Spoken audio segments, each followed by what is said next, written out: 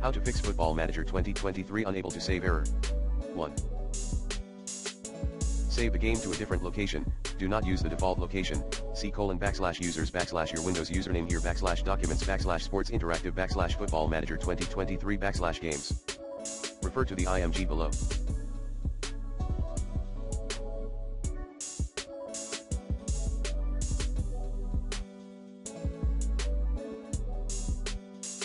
2. For Steam users, use Cloud Save. Note, you need to turn on Enable Steam Cloud Synchronization for applications which support it first. 3. Add the game to the exception in your antivirus and/or firewall settings, whitelist year FM 2023. Like this.